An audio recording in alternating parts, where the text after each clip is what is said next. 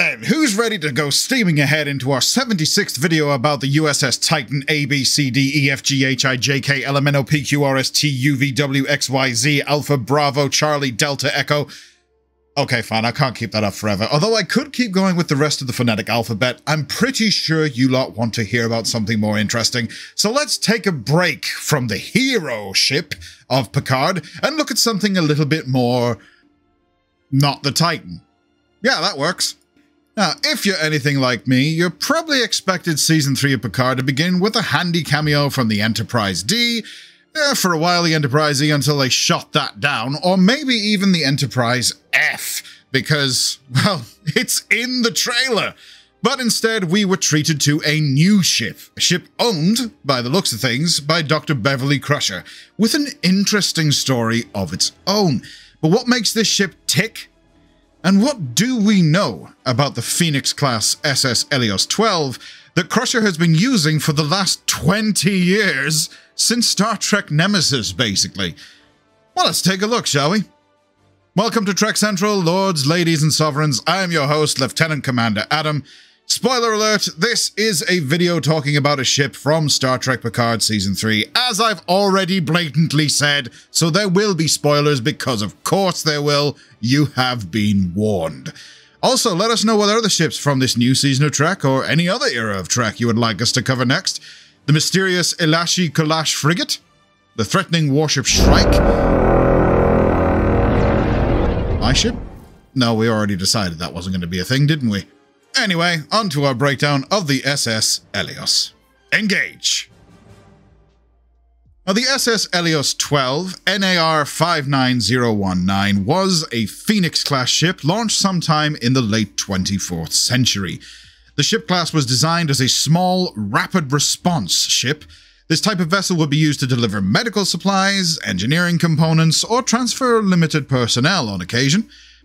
Presumably, though, the mission profile of the ship was easily reflected in the color scheme, as medical ships usually tend to have blue hull markings, engineering ships are usually yellow, those of a more tactical variety bearing red markings, and anything from the Kelvin universe being horribly, horribly shiny! Ugh.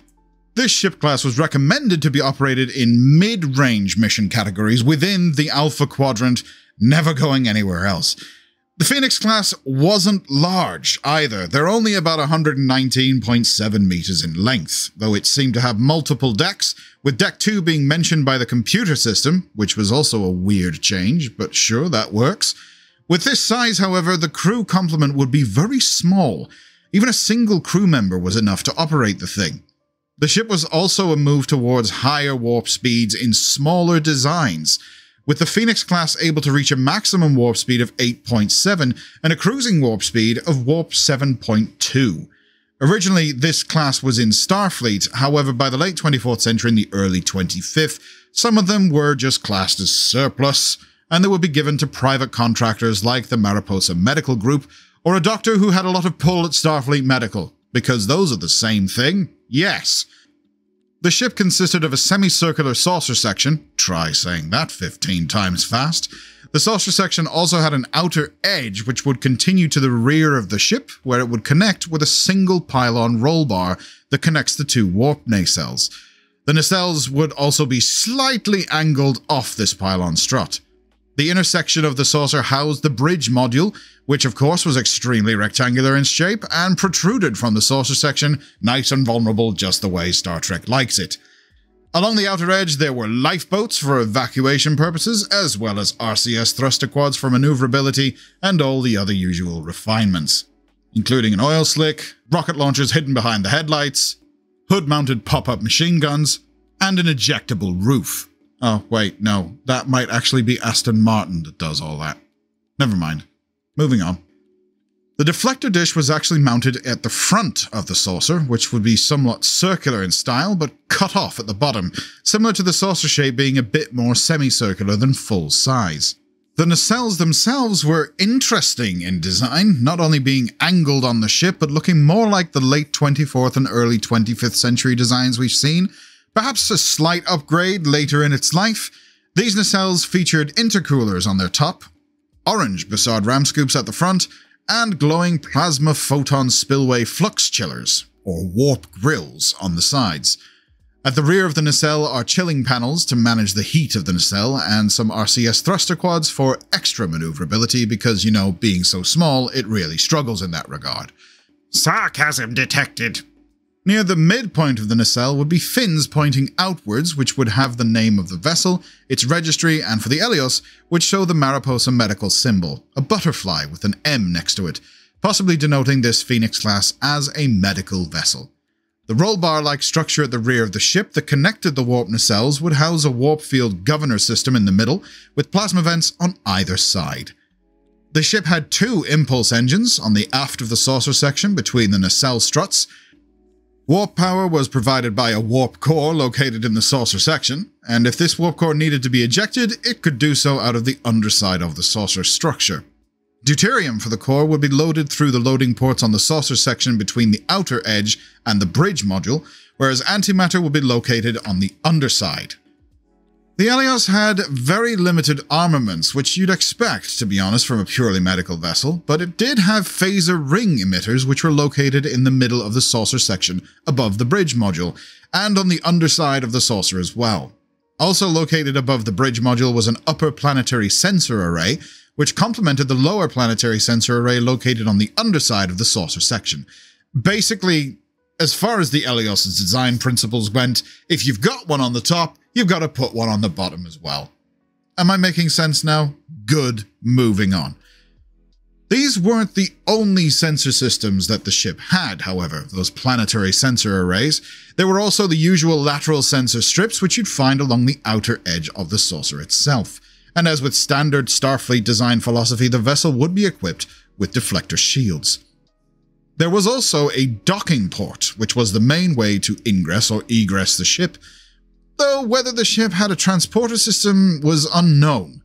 This docking port had in front of it an elevator, though whether this allowed small vessels into the ship is not known. The port would allow for ships to dock and for crew and cargo to be transferred. However, what about the cargo, which couldn't fit through the docking port? Well, there were also cargo hatches, located on the underside of the saucer section as well. Not much of the interior was actually shown, though the bridge module was very much shown, with an outer higher area behind the bridge filled with cargo and other sections. Design-wise, the Phoenix class may have been better built up, but the Eleos itself was much more functional over form, with pipes and cables lining the ceiling without really much regard to how it looks or how easy it was to trip over them. The Eleos would have numerous cargo containers, filling most of its rooms, mostly filled with medical supplies for its medical missions, but sometimes filled with contraband, usually to bribe officials to continue its medical missions or buy medical supplies in the first place. A workstation will be present in the back rooms as well, with old-style medical kits and tricorders on the walls, computer consoles which were present on the Galaxy-class starships, and numerous pieces of tech, including some procured from Quark Industries, which of course was headed up by Quark of Ferenginar. This back room would connect to the bridge on its starboard side, with another door on the port side of the bridge, and it looked to be connected to an isolated room, as someone could be locked in there by locking that single door. Just like the bridge module, the bridge section itself was entirely rectangular, with a forward console that could control the vessel completely, quite similar to other NAR vessels such as the USS Raven, operated by the Hansons. And also similar to the USS Raven, there would be a view screen at the front of the bridge. However, this view screen could have a blast shield deployed for extra protection against attack or spatial anomalies, and would seemingly activate automatically when the ship was in danger.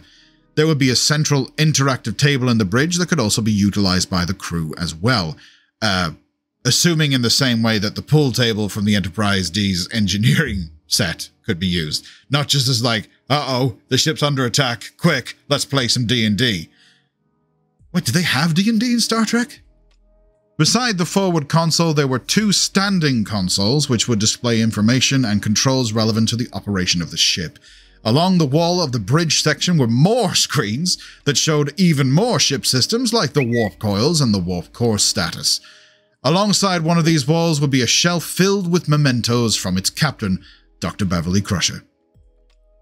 The SS Eleos was captained by Dr. Crusher, of course, after she had resigned from Starfleet sometime after the Shinzon crisis of 2379 and went out to become a Doctors Without Borders member, basically, and provided medical care to planets abandoned or straight up forgotten about by Starfleet and the Federation.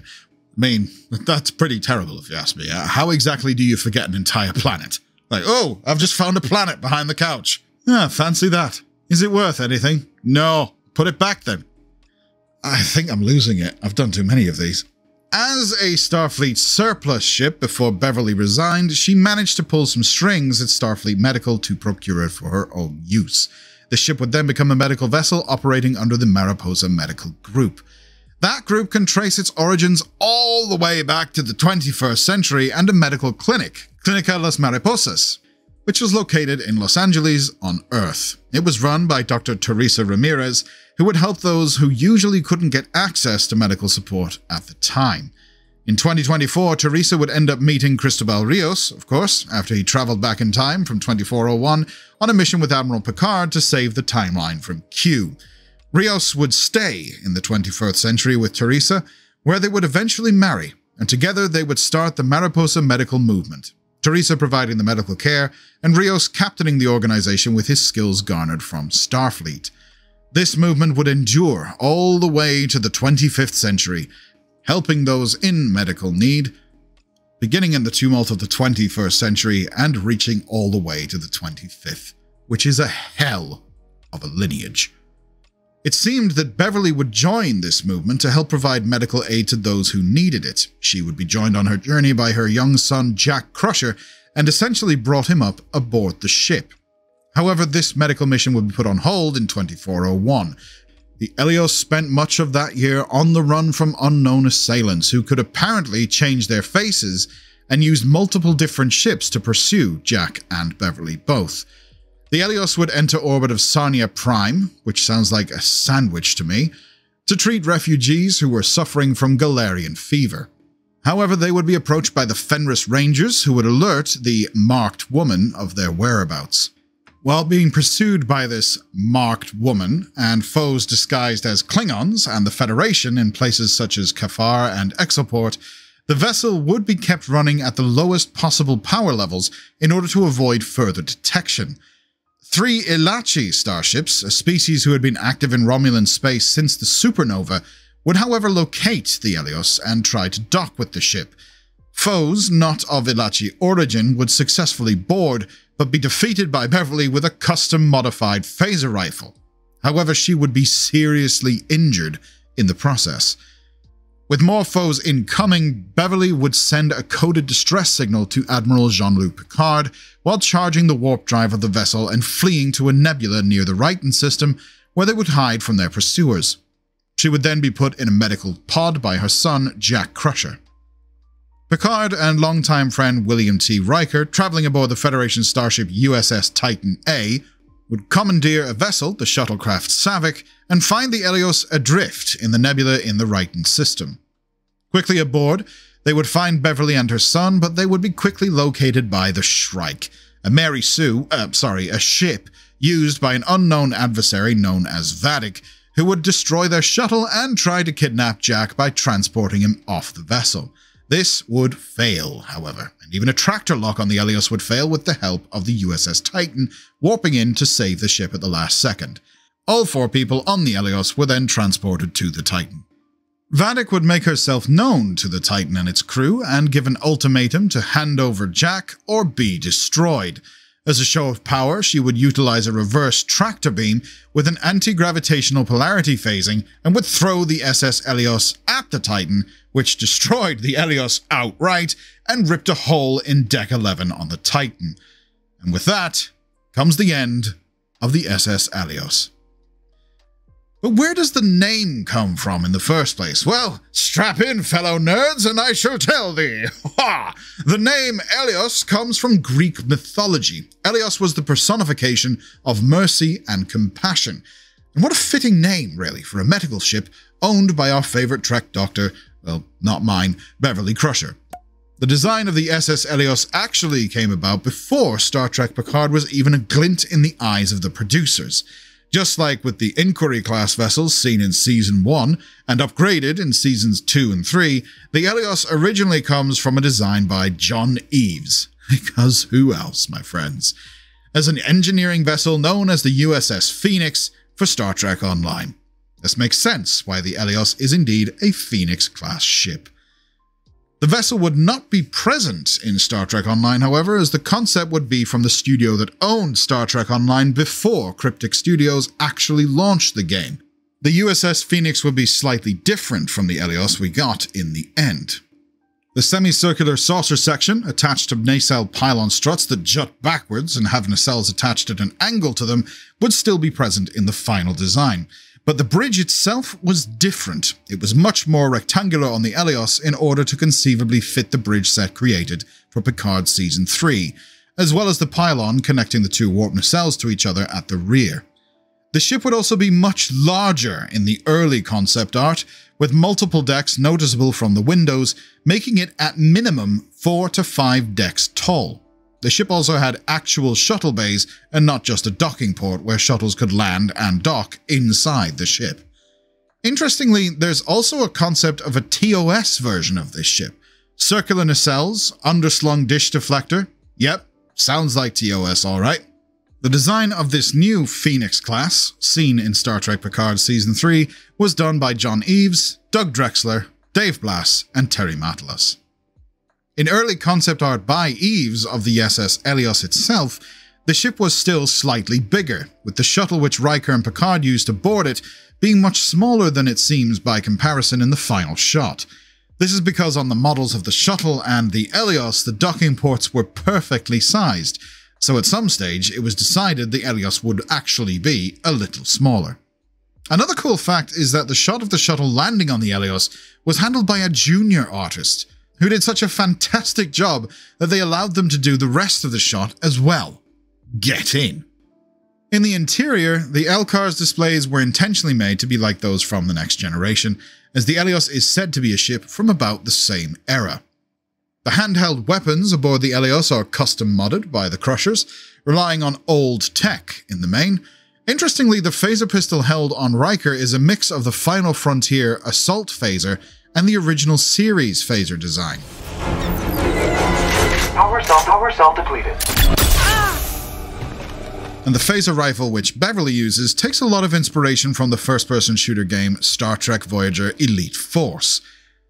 The interior was developed by one of Picard's art directors, Liz Klakowski, who would do such a great job creating a ship that is almost a home for these two Crushers.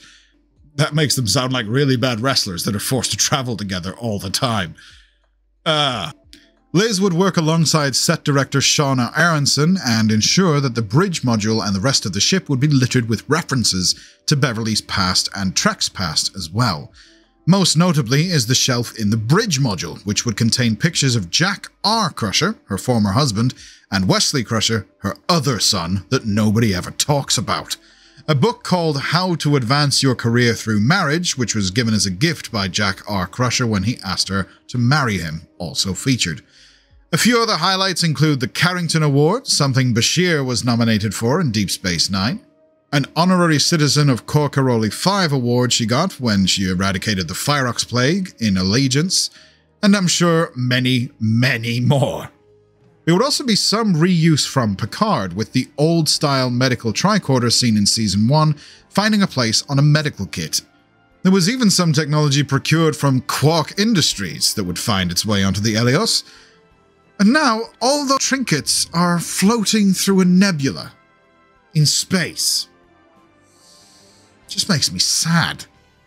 We may not have seen the ship for very long, but what did you think of it? Did you enjoy this new addition to the Star Trek roster of ships? Let us know in the comments below. As always, if you are talking Trek, then we want to hear about it. If you want to keep up to date on all the latest Star Trek news, lore, and more, then make sure you hit that subscribe button to never miss a video from our team here at Trek Central. You can also join us on social media or the community Discord server. But for now, I've been Lieutenant Commander Adam. Thanks for watching, and we'll see you next time. Live long and prosper, my friends.